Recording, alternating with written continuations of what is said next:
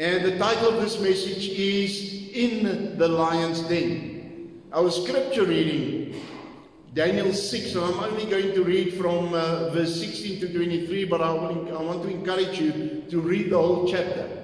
So remember that a few weeks ago, the title of the message was the writing is on the wall. You remember that? Where the king then got Daniel to interpret what was written on the wall. And I said to you that the writing is on the wall for South Africa, the writing is on the wall for the world, this world, and I'm talking about judgment. Judgment is coming. It is about to come for each and every person. And you know what? This judgment and the warning of this judgment, the writing is on the wall, is for us. You know, it's because God loves us. It is just to give somebody another chance. But things cannot continue in this country and in the world as it is. And I know that God is going to, remember the prophetic word, God said He will not bless a mess. God cannot bless a mess. He's going to clean up. And then the glory of God will come to South Africa. And this country will stand out, you know, as a lighthouse in the world. It is coming. Isn't that awesome? Last week I spoke to you about, you know, Shadrach, Meshach and Abednego who went through the fire. And we know that, you know, a lot of times in the days that we're living, you know, we are going through fire. But we saw that there was a fourth man with him in the fire, and that was Jesus Christ. You know, and therefore in Isaiah, Jesus said, God said that if you go through the waters and the rivers and the fire, that, you know, He will take you through. He will be with you. So today I want to talk to you about the lion's den and Daniel in the lion's den. It's one thing to hear the roar of danger off in the distance or far in the future. It's one thing to make promises to God in a safe and calm here and now. But what if that roar suddenly erupted in your face right now? What if your faith was tested by the fiery gaze of a lion?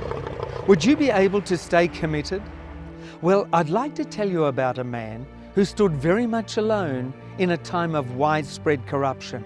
A man who was tested by the roar of danger up close. His amazing story will inspire and encourage you.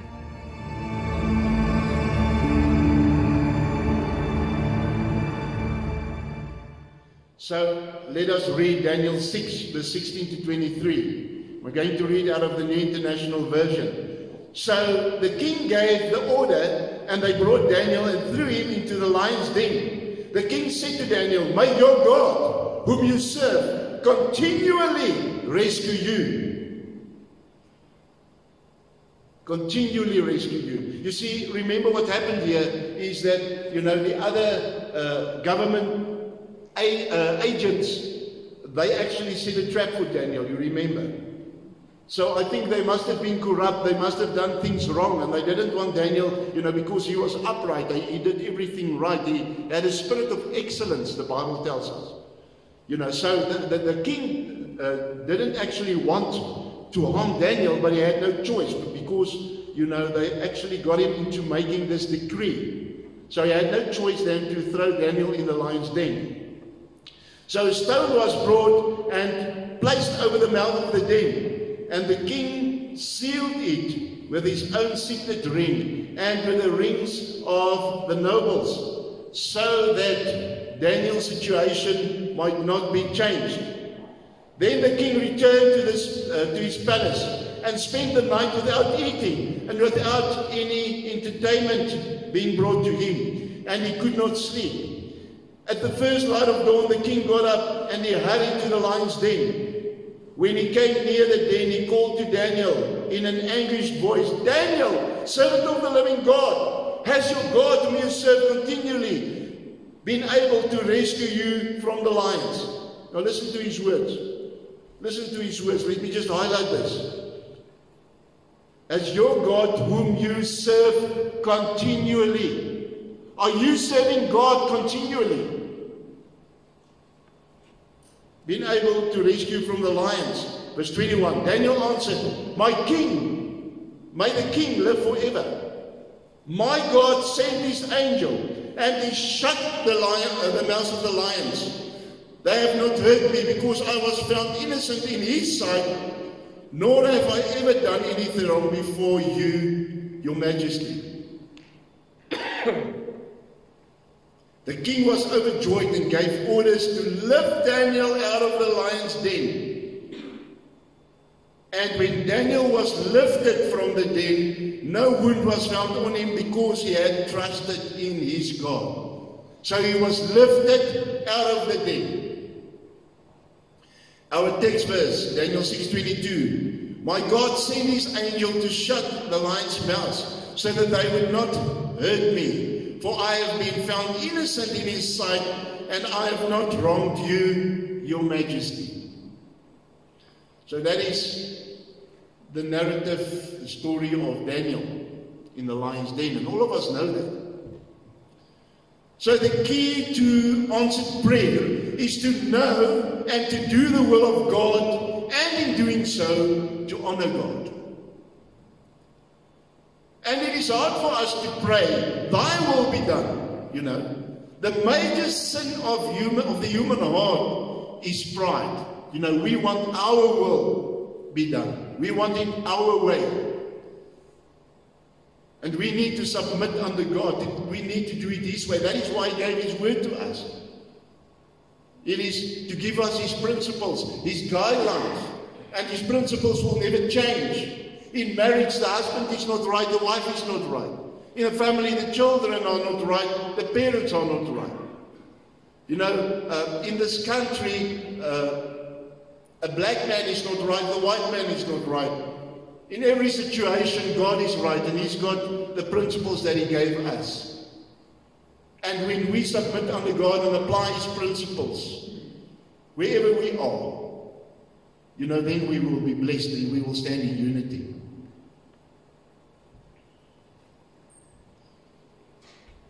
The major sin of the human heart, I said, is pride. My will, not your will.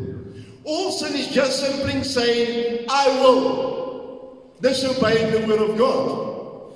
Jesus came into this world to do the will of the Father. Are you willing to do the same, my beloved? Are you willing to do the same? You know, in the last days that we live, we find ourselves as children of God in difficult situations more and more every day, isn't it? More and more every day. Do you find yourself in the lion's den, perhaps? You know, it's not a physical lion's den, but we find ourselves in lion's dens. Regarding your life and your circumstances, your situation. The lion's den represents a place of trial, of pain, sickness, opposition, and attack. You know, and a lot of us finds us in the lion's den, in that situation, when there's no way out. We don't know what's the answers. We've got no answers. There's nothing that we can do ourselves, you know. So let us have a look what we can learn out of Daniel chapter 6, when Daniel was in the lion's den.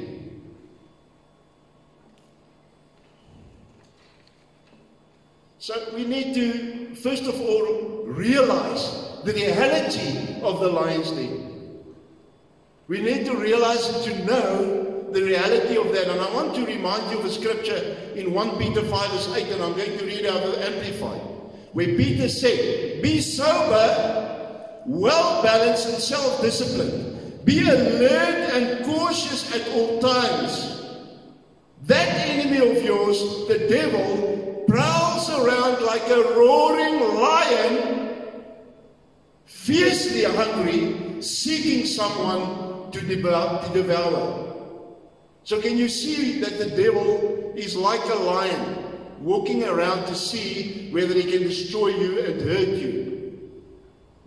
Alright?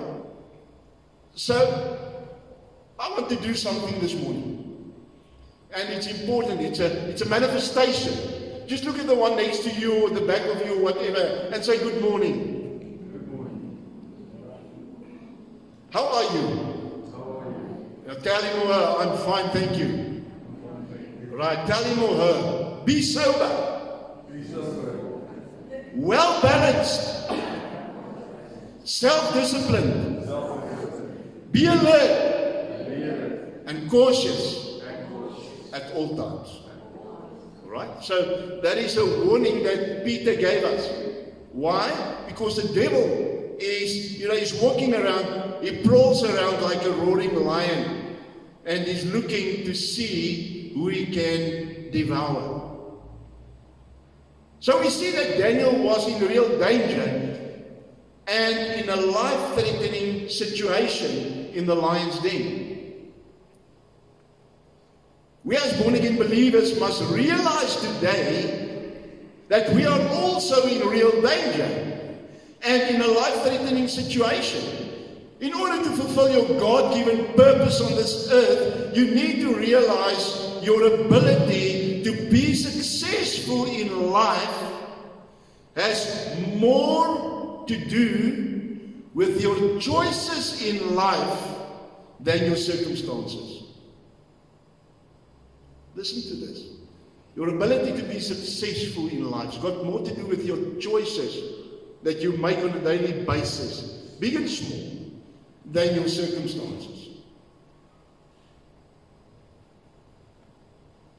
So, let us look at some of the choices that Daniel made before, when, and after he found himself in this situation in the lion's den.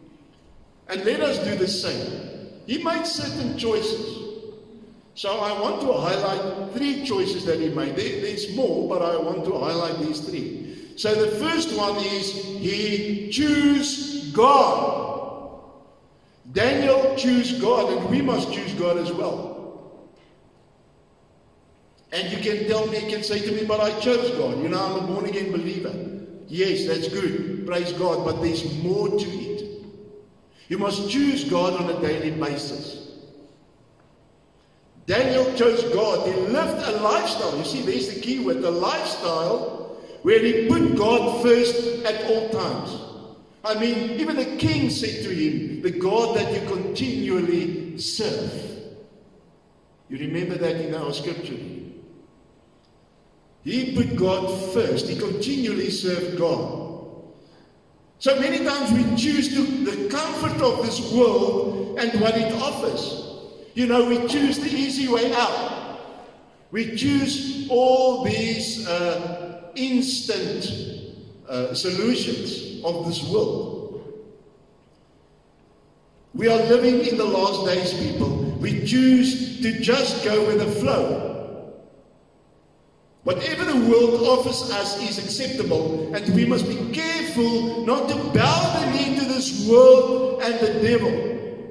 We read in Romans 12, verse 1 to 2, and I'm going to read this well-known scripture out of the Message to you. Just look at it, just listen to it.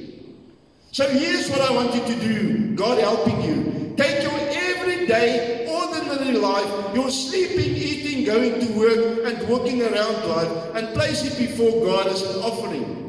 Embracing what God does for you is the best thing you can do for Him. Listen to this, don't become so well adjusted to your culture, so well adjusted to this world's way of doing things. Don't become so well adjusted to your culture that you fit into it without even thinking. Instead, fix your attention on God. Focus on God. Focus on His Word. You'll be changed from the inside out. Regularly recognize what He wants from you and quickly respond to it. Unlike the culture around you, always dragging you down to its level of immaturity, God brings the best out of you and develops well-formed maturity in you. That makes a statement. That tells it all. That says it all, isn't it? Your lifestyle. So why do you want to fit into this world? Tell me. Why do you want to fit into this world when God created you to stand out, to fulfill your purpose that only you can fulfill? People, it is time for the children of God to stand up and to stand out and to make a statement and to let the love of God flow and to put your faith into action, because faith without works is dead. But Pastor, you don't know my circumstances and my situation. You don't understand. I was born on the wrong side of town, or the railway line, or the onderdorp and all that kind of stuff. You don't know where I come from. You don't know my circumstances. You don't know this, you don't know this. I don't want to be part of a pity party. I can have my own pity party as well. I don't want to do that. I don't want to do that. And if that is the case, then what are you going to do about it as a child of God? You've got a choice.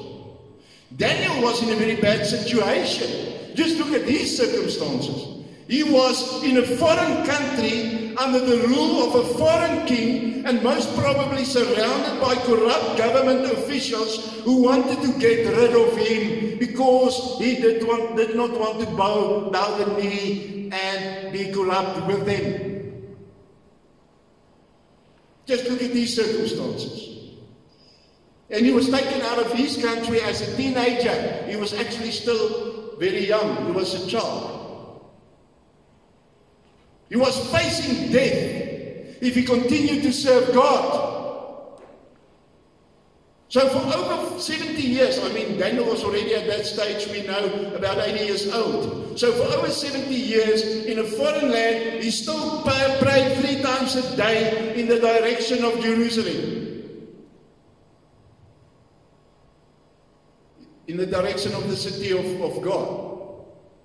Why did he do it? Well, it shows us that he was focused. He was focused on God. He put his focus on God. He diligently prayed. He continually prayed. He was still focused on God. He refused to compromise. He chose character over comfort. He chose character over comfort. Are you choosing character over comfort? He chose God. That is the first decision or choice that he made. The second choice, he chose obedience. He chose obedience. Daniel made the choice to obey God and not what the world expected from him. We read in John 14 verse 15 where Jesus said, if you love me, keep my commandments. If you love me, obey my word. Do you really love God? Do you obey his word? Do you choose obedience? Daniel loved God. He chose obedience. He made a choice to obey the word of God. Daniel chose that discipline of God's word. Who of you know that discipline is involved in the word of God? We are disciples of Jesus Christ. It means that we are disciplined followers obeying his word. Discipline is the systematic exercise to obedience. Let me repeat it. The systematic exercise to the obedience. Obedience of what? In our case, the obedience of God's word. That is discipline. We are serving a God of discipline, a God of order. Who of you know that God is a God of order? How can we operate in confusion and disorder? How do you feel when your life is total confusion and disorder, and you don't know where to go to, where to touch, what to do, and there's no order and discipline in your life. You don't feel good. Am I right? We are serving a God of discipline and order, not of confusion and disorder. Daniel chose discipline over disorder. He did what God expected him to do and refused to do what the world around him expected him to do. So when you are confused and your life is disorderly, you need discipline and order in order to come into the will of God. It's got to do with your lifestyle. Get up early in the morning every day at the same time. Have your quiet time. Do this at that time, do that at that time. Go to bed that time. See that your house is neat and tidy and in place, and everything that you do is planned and orderly, set out for the day, for the week, for the month, and you will see the difference that it's going to make in your life. We are serving a God of order and of discipline. Otherwise, you will be confused. You will live in disorder, and that is not the will of God. You see, when you are confused and you live a disorderly life, it means that your life will be in a mess. Discipline stops you to react emotionally, and it will help you to respond in line with the Word of God, out of the love of God and out of faith. If your life is in disorder, your emotions will be in roller coaster mode, and you will not be able to stand in faith. It will help you to become a doer of the word and not a hearer only. Daniel chose to obey God and His word. Daniel chose discipline above or over disorder. Are you choosing discipline over disorder? The third choice that Daniel made, he chose love. He chose love. Now, to choose love means to choose the love of God, but it also means to put that love into action. He chose love. Daniel made the choice to love God unconditionally and to put that in action. We read in 1 John 4 verse 18, such love has no fear, because perfect love expels all fear. If we are afraid, it is for fear of punishment. And this shows that we have not fully experienced His perfect love. Only God has perfect love, but that love is shed abroad in your hearts by the Holy Spirit. The agape, or the agape love of God, the unconditional love of God. So choose to love God because He first loved you. So when you love God, you will trust Him. People, this is very important to understand this. When you love God, the love of God is within you. That is when you will trust God. Daniel did not trust the king to spare his life, although he knew that the king was, didn't actually want to kill him. Daniel did not trust the king to spare his life. He trusted God to save him. Daniel chose peace over panic. It's a choice. It's a choice.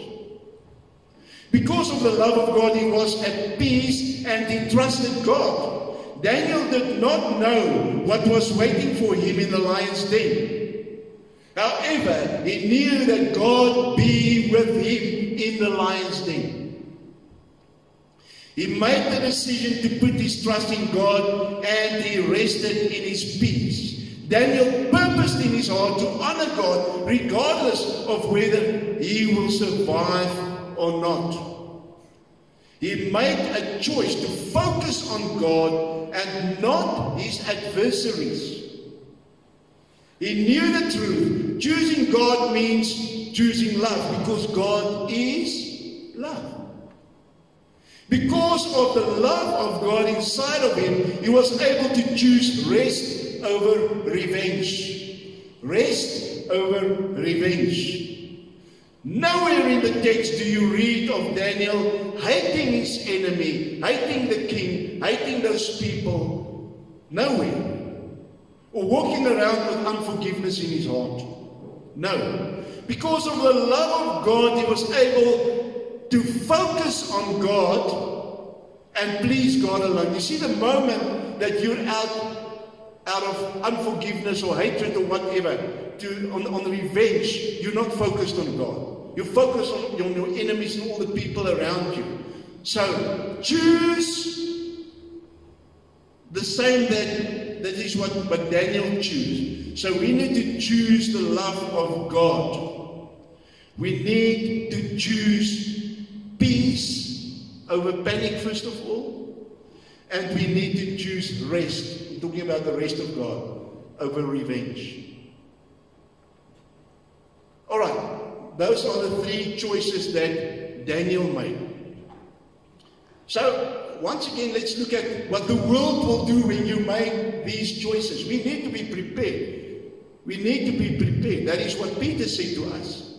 You know, in that scripture that we read. We must be ready. We must be prepared. We must know what the world will do as well. So, we see that when you choose God, obedience, love, and you honor God and God alone, the world and the enemy does not like it at all. Then you become a real threat to the devil and his demonic forces, especially in these days, the last days that we live, because the devil knows that his time is running out. So what is it that the devil will do once again in our modern times? Well, once again, let us learn from Daniel. The devil will try to stop the influence of the children of God. You know? And it's actually quite amazing that, you know, that the devil in these modern days come with the same strategy that he had with Daniel. People, listen to me. You know, the book of Daniel is so applicable on what we are experiencing today. He will use the same strategy. He will use the same strategy than what he tried with Daniel. In a way, you know, there are a lot of similarities between what happened back then and what is happening today, especially in South Africa, but also the rest of the world. So, as I said, you know, the devil will try to stop the influence of God's people in our country, in our communities, and our societies. So do not look at the men who oppressed Daniel, but the strategy of the devil behind them. So people always remember what you see physically manifesting in front of you. There's a force behind it. You know, today, the Antichrist, the spirit of Antichrist is at work. The New World Order and the big reset and all that kind of stuff, they are instruments in the hands of the devil, and they are at work behind the scenes, driven by this force, the spiritual force that we cannot see, the devil. It's a force behind. And it manifests everywhere around the world through people and what they do. It was exactly the same with Daniel. The moment when a child of God walks uprightly, they become dangerous to the enemy. So let us look at how the devil will do it. You know, he will use mainly two strategies. And under those strategies, a lot of things, yes, but let us focus on these two main strategies so that you can understand. The first strategy that he will use is distraction. Distraction. The devil will try to distract you. He will try to get you involved in this world way of doing things. You know. He will try to keep you busy. When he cannot draw you into the world, distract you, he will try to keep you busy, sometimes with the things of God, even, so that they cannot get to the God of the things, your personal relationship with God. And you will become ineffective.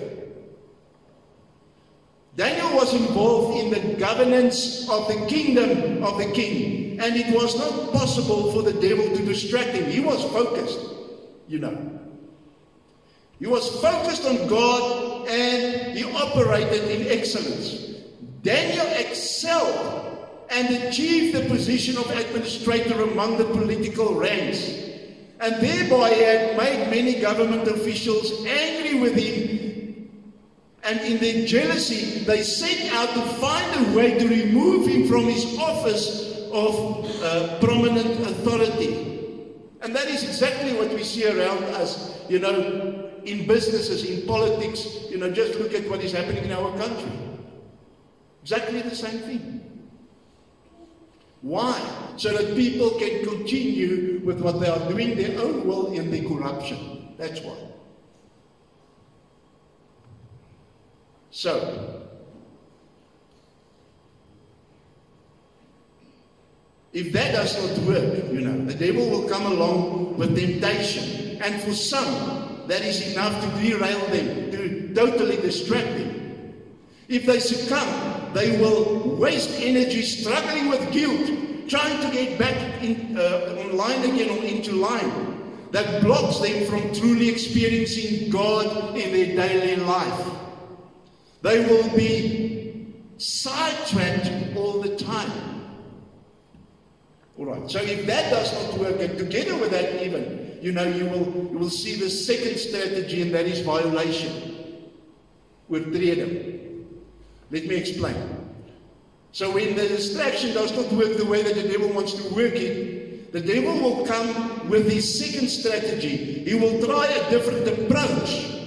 What he then often does is to structure new law to put the children of God outside civil obedience. Then you become the violator as a child of God. And that is exactly what he did with Daniel. We see in Daniel chapter 6 that he was outlawing prayer. So he said that, if you pray to anybody else, you're a violator. Today we see again many laws trying to force believers to become violators again. In South Africa and around the world, for instance, we have legalization of homosexuality. And once again, people, I'm not talking against the person. God loves the person. We don't hate them. God loves them. Please keep it in context. Also, legalization of abortion, laws against corporal punishment of children by parents. South African government has been passing law upon law, defying the word of God, making Christians and born-again believers violators.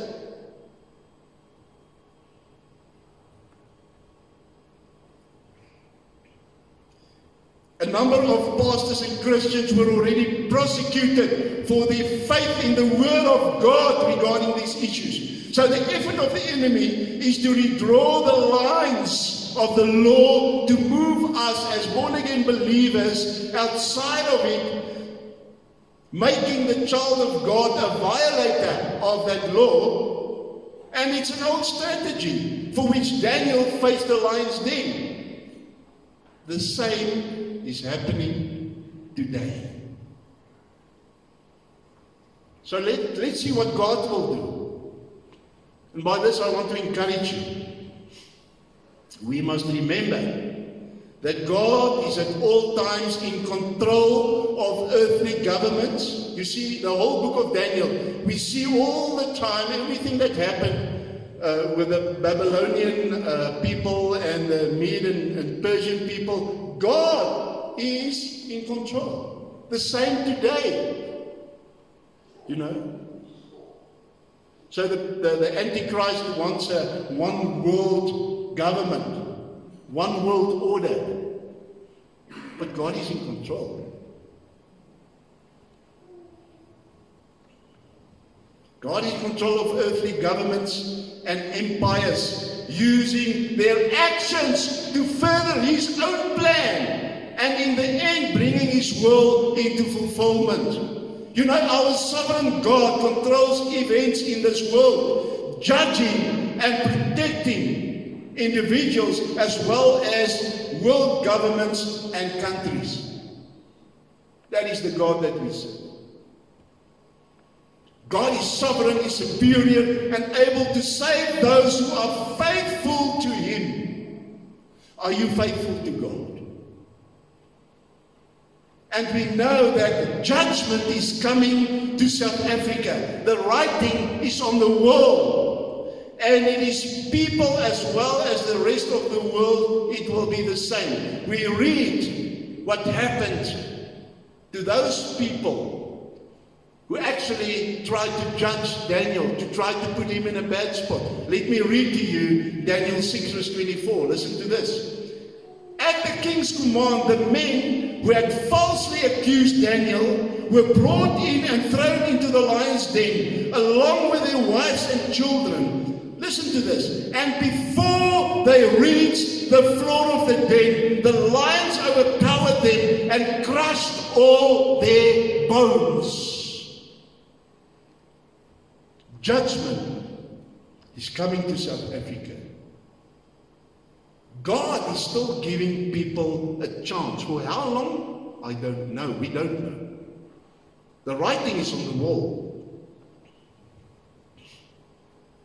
The seed, God said to me, God is not mocked. Whatever you sow, you shall reap. The seed that politicians, people, church leaders, churches, individuals put in the ground, those will be the seed that God will use to judge them. After Daniel was lifted out of the lion's den, the king ordered that those who falsely accused Daniel be thrown into the lion's den, along with their wives and their children. That was according to the Median and Persian laws.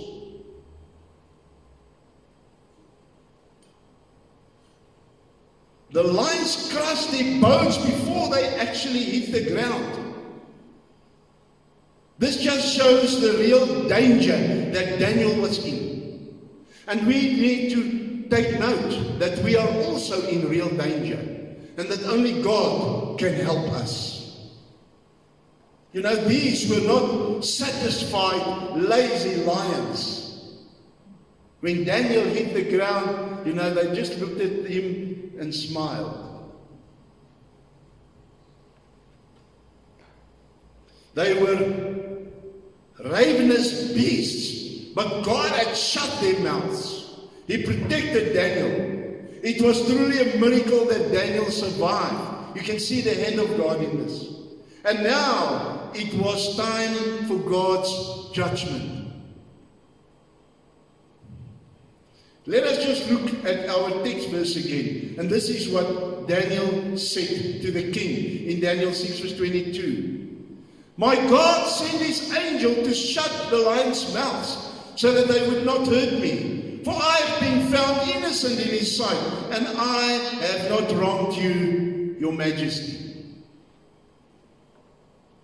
Daniel did not start to pray for the first time when he was thrown into the lion's den. You know, it would have been too late.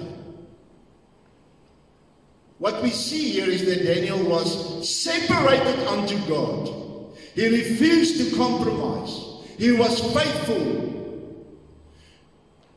When we do the same, and we face the lion's den in our lives, God will display his power on our behalf. Listen, let me say this again, and if it's not revelation to you yet, let it become revelation. Open your spirit today and receive this. God said he will never leave you nor forsake you. Jesus said he will be with us till the end of the age. It is time for the church to stand up. We cannot play church anymore.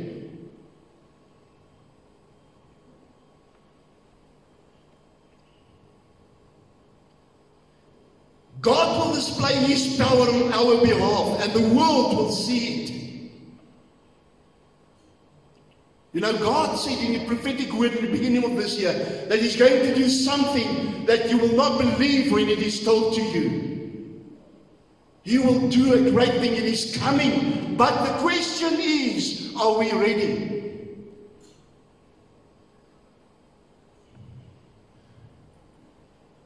Oh yes. Then of course, what's also very important to me, we read in Daniel 6 verse 10 that Daniel gave thanks to God. We read it there, you can read it. He was a man with a thankful heart. Listen to me people, there cannot be a hardened heart and a thankful heart in the same person. Because then you will walk around and you will be in a pity party. You will be unthankful. You will be with an unforgiving heart. Will you walk around and all that kind of stuff? And you cannot connect to God. Daniel was a thankful man. Thankfulness put you in position for God's further blessings in your life.